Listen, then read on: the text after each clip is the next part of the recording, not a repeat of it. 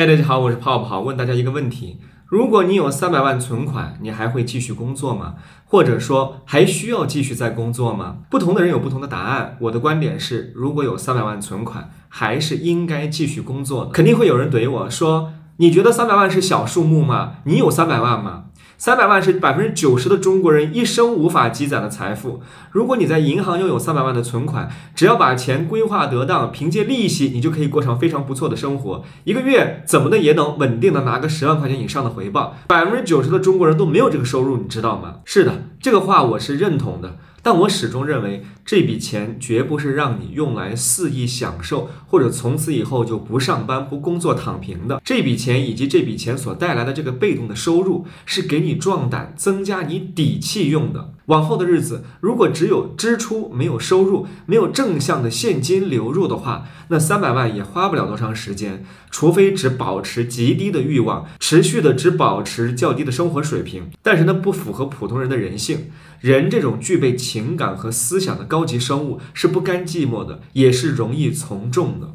我敢打赌，任何一个有300万的人，脑子都是想着过600万的日子的。人的欲望跟他的财产是成正比的，这个是人性。人一旦有钱的时候啊，他很难忘记自己有钱这回事儿，一直惦记自己有钱，就会把钱给造光了。有换房子的，有换车子的，有换媳妇儿的，有生孩子的，还有换个房子跟别人媳妇儿生孩子的，还有乱投资的。那么不管你赚多少，你亏多少，都会继续折腾，这样多少钱都不够你造的。我的一个同事几年前他真的有300万存款，也真的躺平在家，可就是因为躺平在家太闲了，开始他做股票，现在他说就剩50万了，于是他又开始苦哈哈的回来搬砖上班了。能存到300万的，应该算是中产或者说算白领了。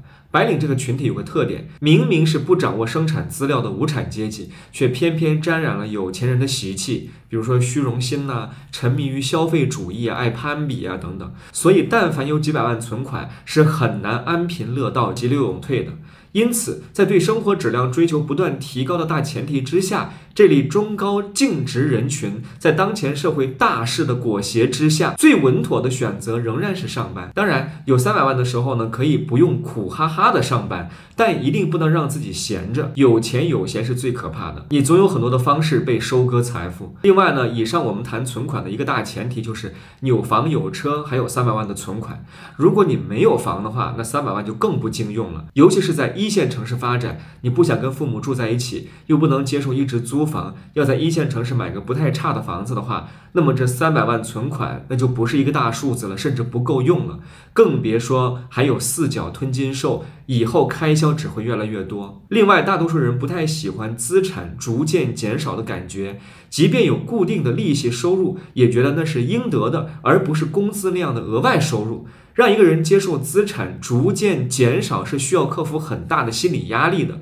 所以即便有300万，过不了多久，很多人还是想去上班，因为他过不了心里那一关。当然，你再上班的话，心态跟之前的就完全不一样了。刚才我说过，300万存款代表你有底气，你可以不用再忍受无理的加班，不会再出席无所谓的应酬，不会再去贩卖自己宝贵的健康和时间去换取劳动报酬。最后我想说，300万不是让你放飞自我，而是让你更加自律自省的生活，让你有跳出世俗思考问题的时间和机会。你们同意吗？我是泡泡，拜拜。